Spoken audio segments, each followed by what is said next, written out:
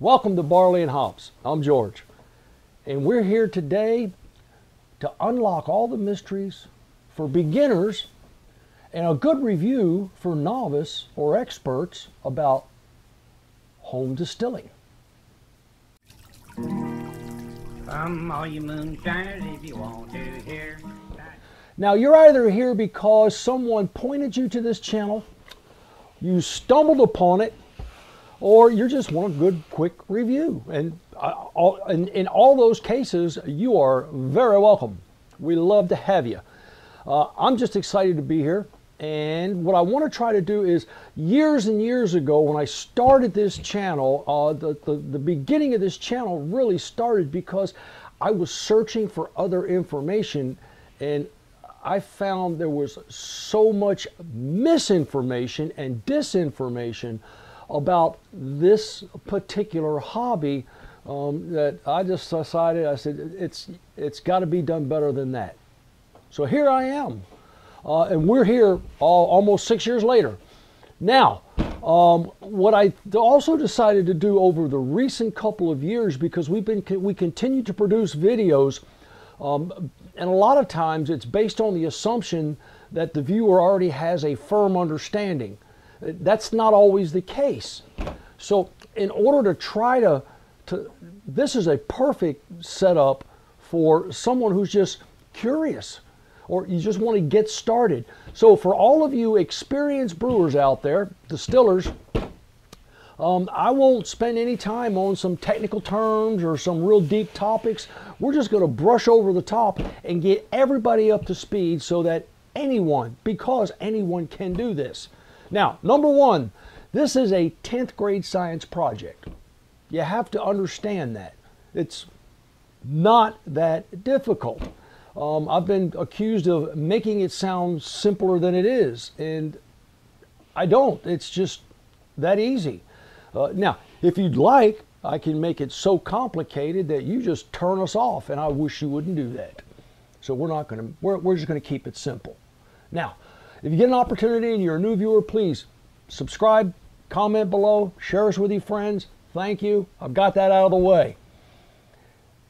Whether you are making beer, wine, or whiskey, or cider, or sake, all of those processes begin exactly the same way.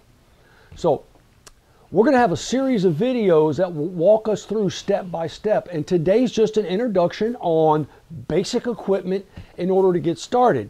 Now, this won't break the bank.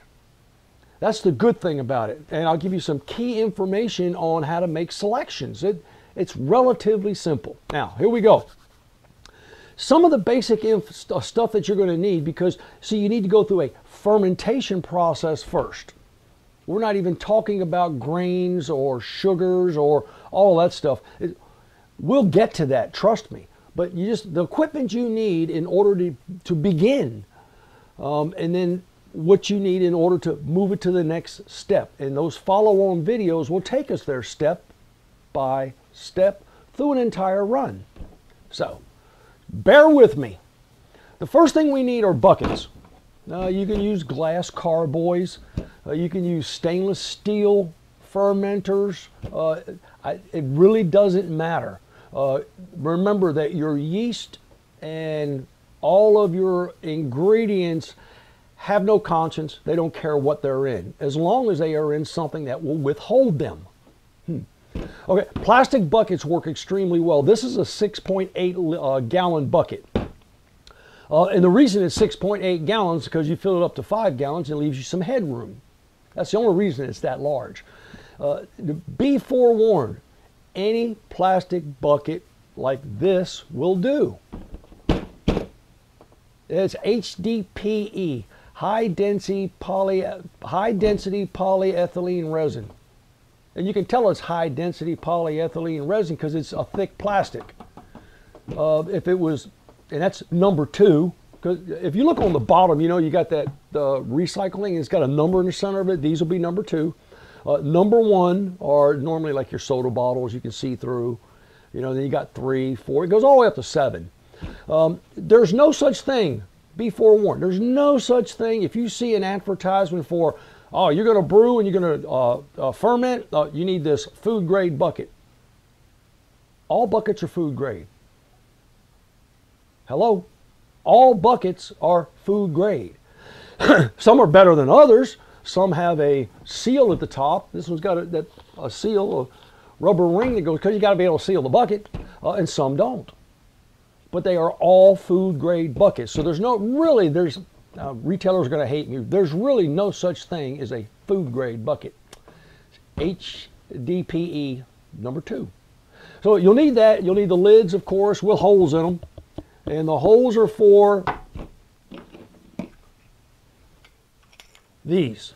And they come in 2 different styles. There are other styles, but these are the 2 most common. These are the bubblers. This is a double bubble, and this is a 3-piece bubble, or 3-piece vent. And what this vent is for is this vent, you put water in it up to this little line here that's drawn across it, and that allows, the water sits in there like a P-trap in your toilet or in your drain in the sink, and it allows air to flow in one direction only but not come back. So as your yeast are eating the sugars and producing ethanol, alcohol, and their other byproduct was CO2, that will escape and no air will get in. And we'll cover more in depth about that later. This one works on the same principle, but the only difference is it has a cap that sits on the top and it bounces up and down. And sometimes you can hear it going clack, clack, clack, clack, clack, clack, clack, clack. It's just a different style, but it does exactly the same thing. So those are the 2 things. 2 of these are basically what you'll need. Can you get by with one? Absolutely. And the reason we have 2 is because we always have what we call, here's a term for you, a primary fermenter and a secondary fermenter. There's no such thing as secondary fermentation. We use the term, but it's actually clarifying, okay? It's not fermenting any longer, it's clearing. So we would ferment in one bucket, and then after an appropriate time, we would just move this liquid from this bucket to this bucket and leave everything else behind because you'll have a sediment on the bottom. Now this is called our secondary fermentation. Clarifying. We're just going to allow everything to settle out so that we get this as clear as we possibly can. All right, now you're with me so far.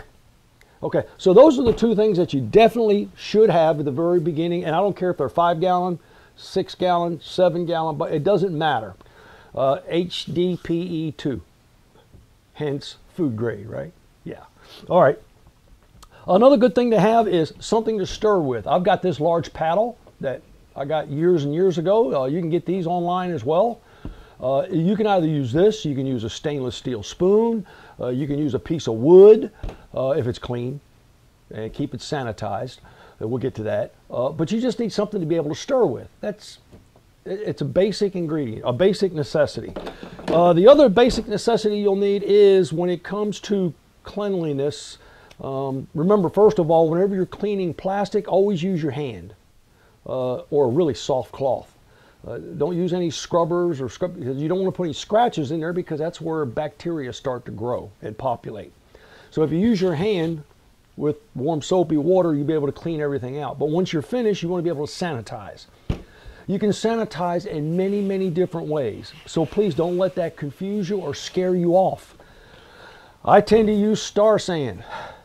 2 ounces of this goes to 5 gallons, lasts you a lifetime. I put it in a spray bottle, that way it doesn't go bad because it does dissipate if you leave it open. This is a spray product. You'll spray it, clean, spray, shake it, and use it. It's an instant sanitizer. They use it in hospitals, they use it in kitchens, they use it everywhere. So it's a really good product and it really comes in handy in the brewing community. There's one other thing you're going to definitely need, and that is a hydrometer. Now this is a basic hydrometer, and sometimes they're called a beer and wine hydrometer. They come by many different names, they come by many different colors, and they look different, but they all do exactly the same thing. What they measure is these run about $6 to $8. They measure the viscosity for lack of better words, of your whatever your liquid is. So you'll be able to drop it in and it will tell you how much potential alcohol, based on the amount of sugars are there, you have to ferment. And then when you're finished fermenting, it'll float lower. It'll tell you you're either done or you're near done. You need to be able to measure it. So we'll cover that in great detail when the time comes.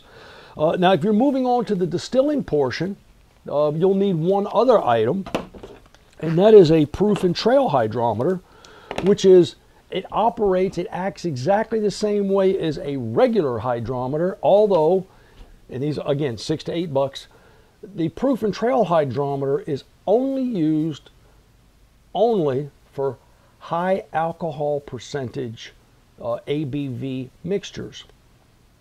Meaning, after you've run it through a still, you drop this in to find out what the proof is, or the percentage of alcohol. This will not work in beer. This will not work in wine. This will not work in your buckets. This will only work and be useful to you once you've distilled it and you've got it in a jar. Okay?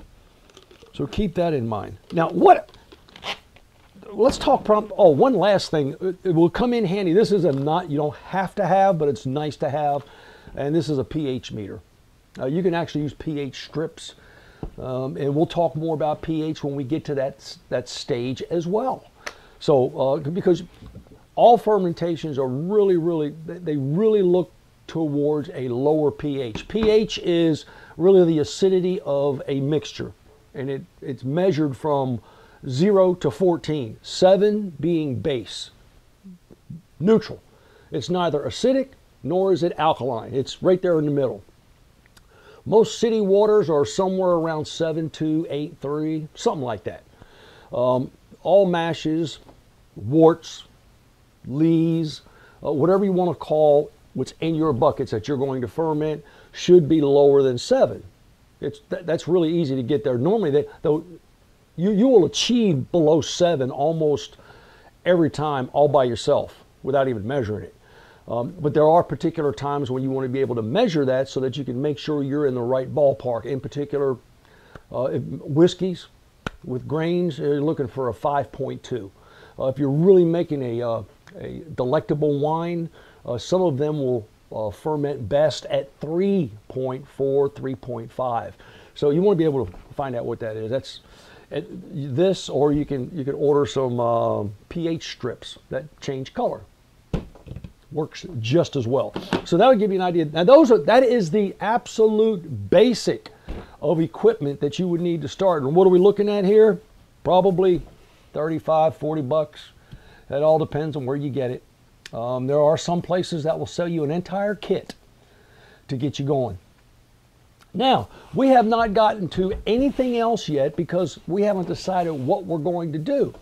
You see, with this, you're capable of the first steps of making either beer, you can make wine, you could make cider, gosh, you can make a mash for whiskeys. So this is universal. You can use this for all of that. It's just, what do you do with it once you've finished this process to get it to beer, wine, cider, whiskey? I mean, that's the difference. So you've already made the alcohol. It's just, what do you do with it in order to make the libation that you are looking for? I hope that makes sense and that kind of opens up the world. And on the next video, we're going to talk about, in specific, distilling, what the process is, and then what are the basic requirements that you need in order to distill. And we always end our videos by saying, happy distilling.